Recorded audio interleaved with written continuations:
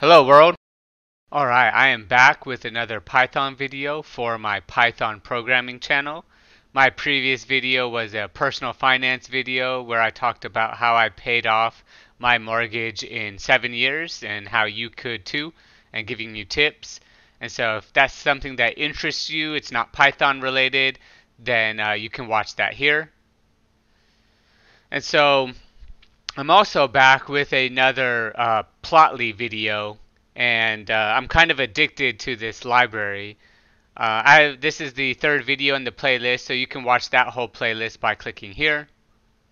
But in previous videos, I talked about how I had a website called the Financial Genome Project, .net, and it turned into just a written blog. But my overall goal was to programmatically collect data, economics data, and then display it on this website and for it to be interactive.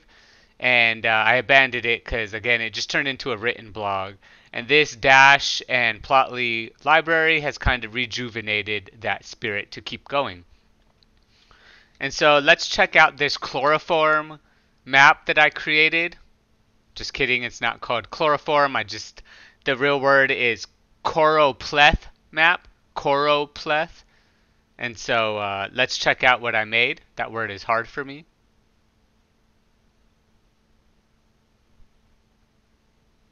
Alright, so what we have here is you can see the bar right there. It has a blue color scale map. And it has this cool, we're going to look at 2019 real income per capita. And we can hover over all the states.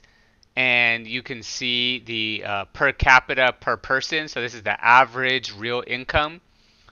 And then it color codes it, and this is all done by the Plotly library. So as we can see, Wyoming and North Dakota have these darker blue. Connecticut has darker blue, and Texas. And the reason probably why I have to look into the data, I just found a cool data set, is probably because the oil and gas up here, and there's not a lot of people, so when you divide it by person, you know what I mean, the denominator is much lower. Alright, so what's cool is that when I hover over it, nothing happens. I haven't programmed any clicking, but I live in Louisiana, and so the next step for me would be to click on Louisiana and it to do maybe a per county wealth or something like that. So let's go through the code now. But first, welcome to the 158th video on my channel where I'm building my own digital assistant named Shane, like Jarvis from the Iron Man movies and comics. This is the third video in this Plotly playlist.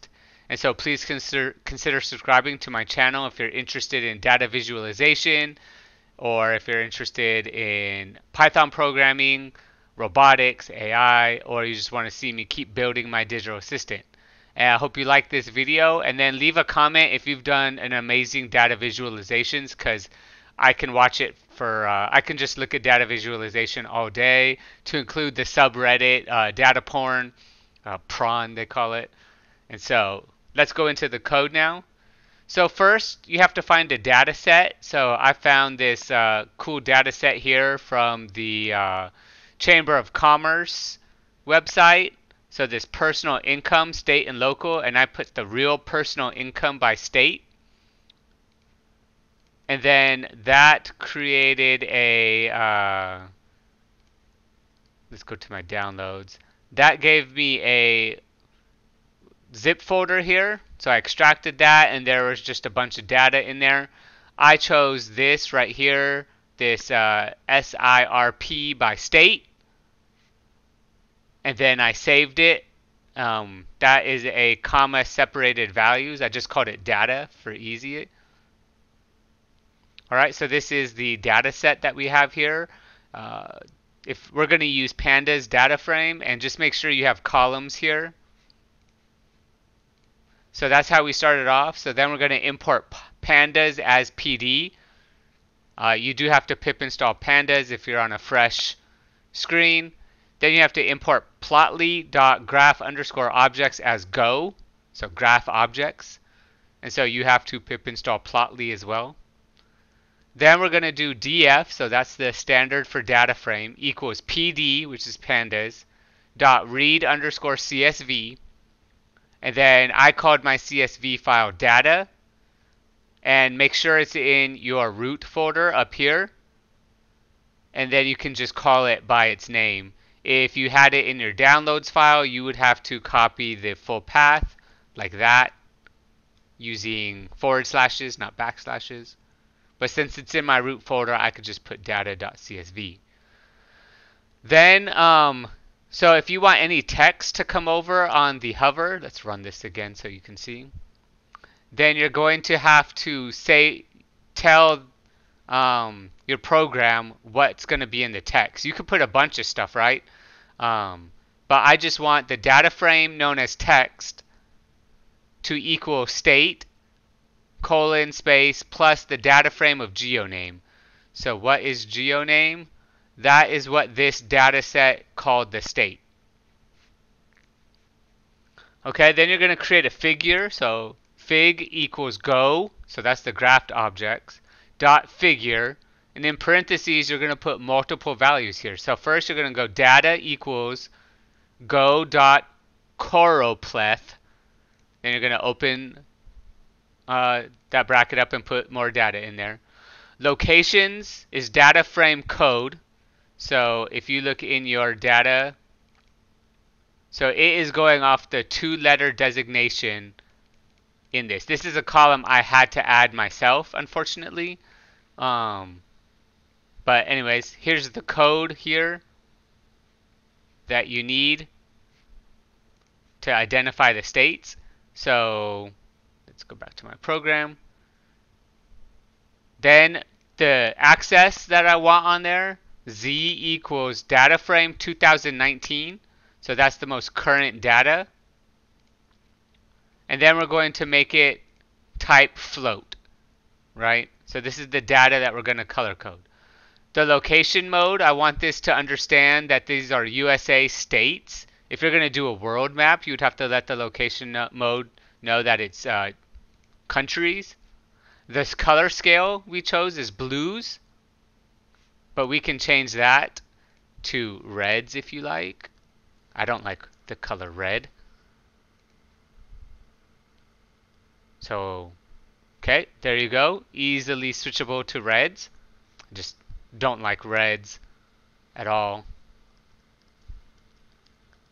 Reds always look like it's down to me, right? It's negative.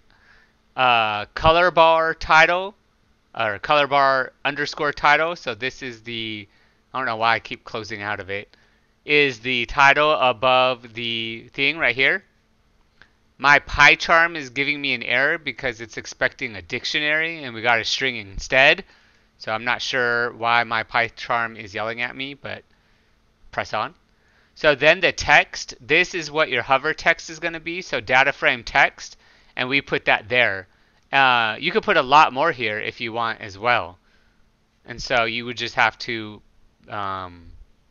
put this in brackets, put commas, just like a whole list of things, and you can just fill it up. So every time somebody hovers over it, it can tell you a lot more, maybe the population.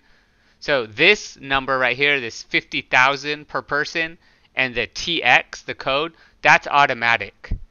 That's the automatic label that the Choropleth figure gives you. But we added the state as well. Then you're going to close it off. Well, you're going to close it off here. This is the Choropleth. Then you're going to close it off here, which is the go.figure.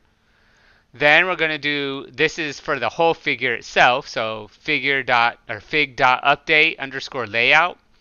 That's where you put the title text here. So I just put the 2019 real income, and that is shown here. We can change that font if we want to, the size, we can center it, whatever. Then the geographic scope, or the geo underscore scope, we're just going to leave that as USA because we want to limit the map scope to USA. This does have the capability of doing the whole world. Oops. Doing the whole world, if that's going to be your cap. And then instead of the locations being USA states, you'd have countries. Then we just pass it that too for this. And then we do fig.show. So what we're not doing is using the dash to make a local hosted website like we did in previous videos, but you could easily do that. This I just, for the sake of this video, just the showing of the figure. Alright, so again, I am addicted to visualizations. I hope somebody else wants to use this chloroform, just kidding, Choropleth map, and I hope this video helps. If it did, please like the video. If you're working on something cool that's amazing with data, please leave a comment, and thanks for watching. Goodbye, world.